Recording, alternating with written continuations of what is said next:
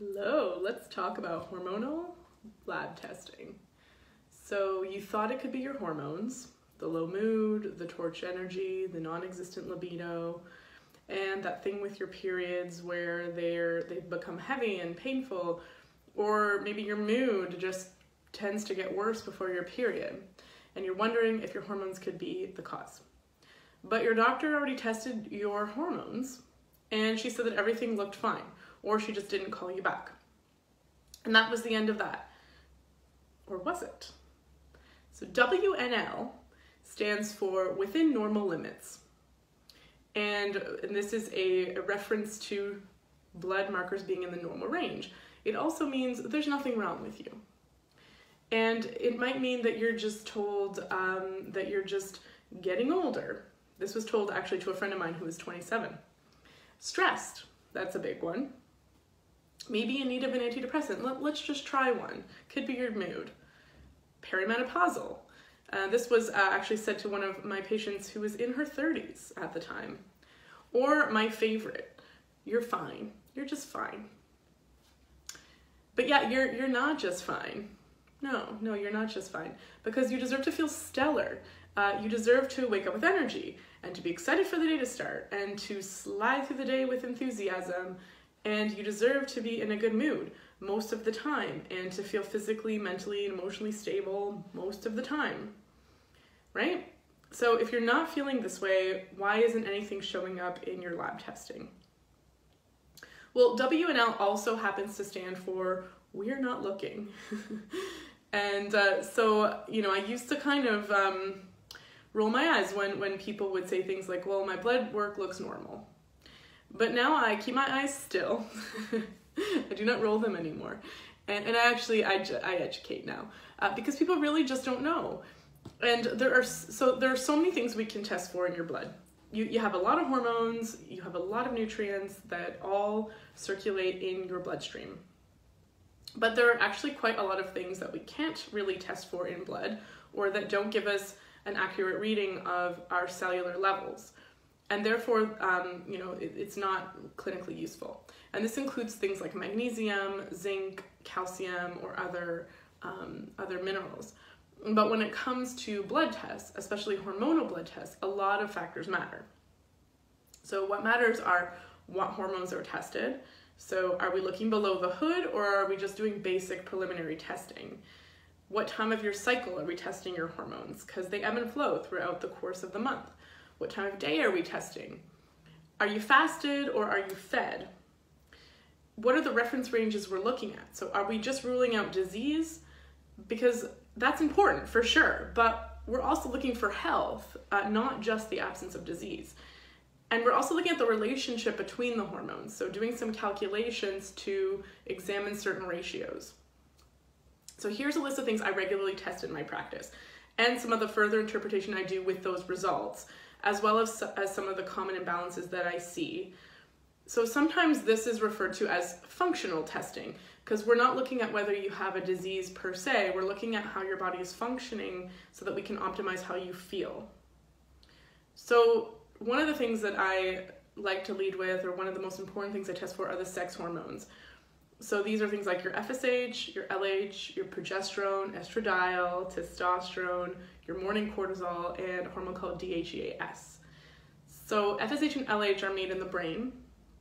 They can be elevated in menopause or perimenopause, and they can be low in conditions where you're not ovulating, such as hypothalamic amenorrhea.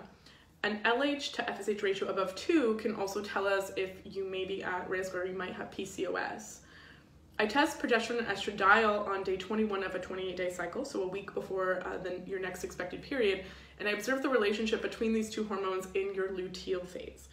And so many hormonal conditions, anything from heavy periods to mood swings before your period to hormonal acne, PMS, and PMDD, can be related to a low progesterone to estradiol ratio, which is something that we sometimes call estrogen dominance.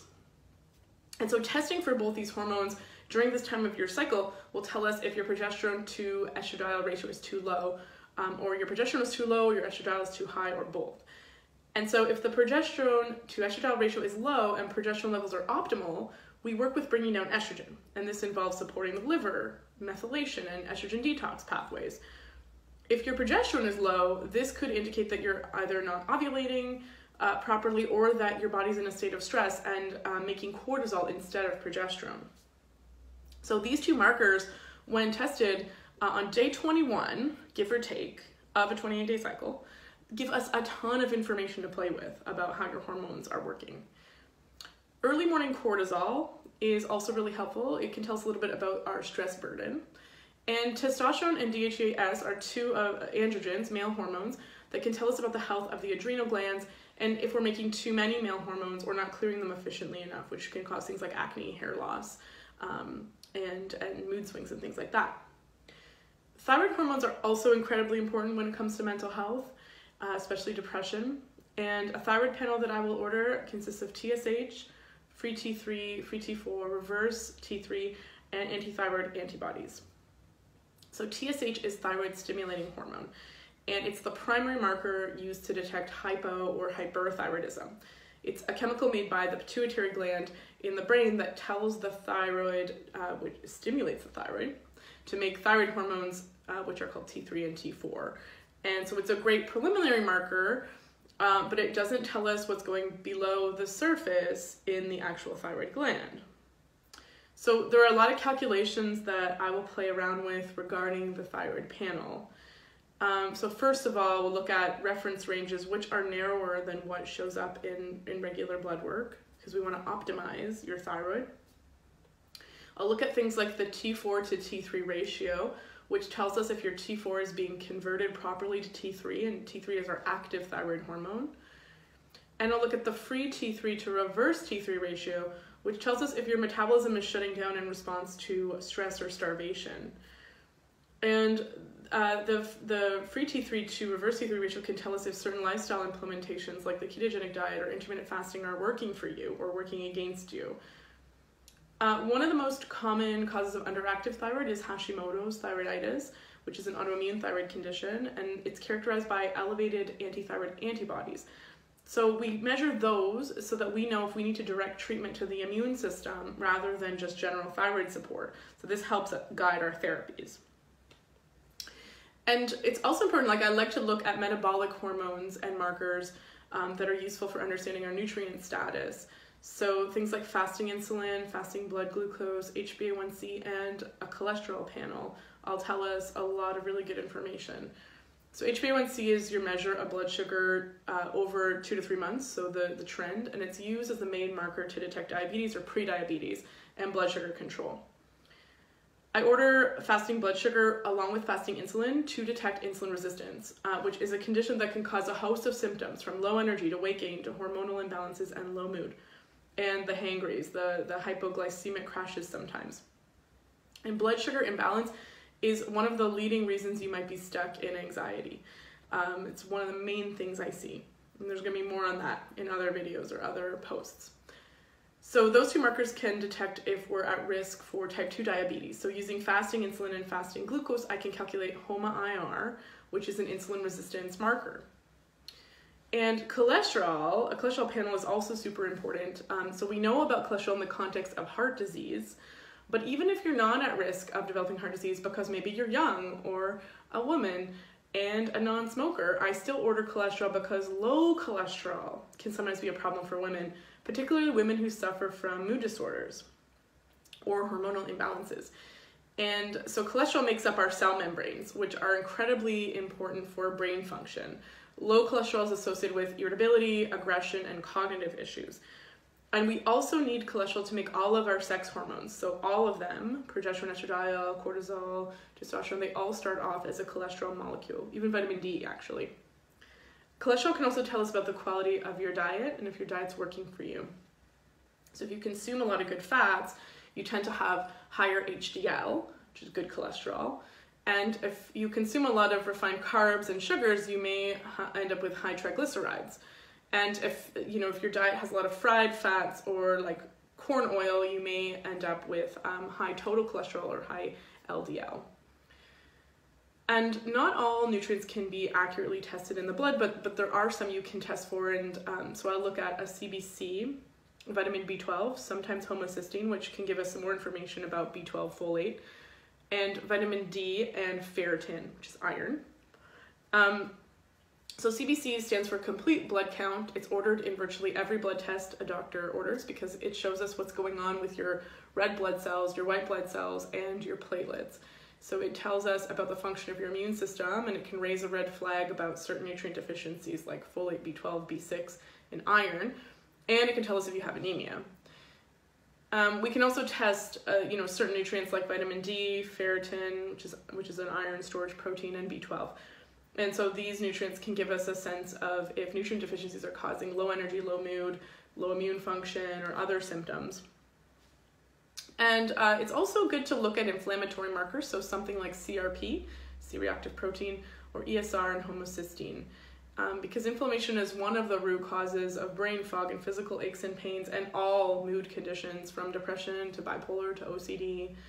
So CRP and ESR, which stands for erythrocyte sedimentation rate, are just really general inflammatory markers. They don't tell us where the inflammation is coming from. They also may fail to detect the very low levels of inflammation in the brain if you're depressed or have low energy.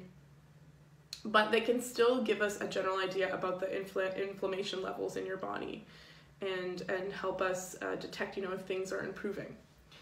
So obviously all of this testing is not free. So I calculated them all, the cost of what it would cost to order all of them, and it's about 250 Canadian dollars. So this means I don't order all these tests with every single patient I see. Because I believe in only ordering tests that are going to influence the treatment plan. So if I'm going to suggest digestion or liver support or tell you to consume healthy fats, then we may not need to pay for the testing to justify these protocols. But it can be extremely useful to work with testing to help us do the detective work and find out the root cause of symptoms, or even just to establish a baseline so we can see if the treatment plan is working and based on how the markers are changing, along with the change in symptoms. And a lot of the time people ask me about specialized testing. And so naturopaths can order a bunch of different things, and some of the things I've found useful are the Dutch test, which looks at urinary hormone metabolites, the OAT test, or organic acids test, which looks at urinary metabolites of nutrients, neurotransmitters, bacteria and yeast, and mitochondrial products, and gut stool culture, which is super useful, which looks at bacteria, yeast, and parasites, as well as other gut markers in your stool, in your poop. But the drawback of all these tests is that they're pretty expensive, and they range from about $300 to $500 per test. So hopefully that clears up some of the confusion around lab testing and hormonal testing. I know there is a lot of confusion. So let me know if you have any thoughts or questions about that, and let me know if you have an experience where functional lab testing helped you understand where your symptoms were coming from. Or let me know if you've had the experience where you've gone to your doctor asking to get your hormones tested and were told everything's fine. All right, take care.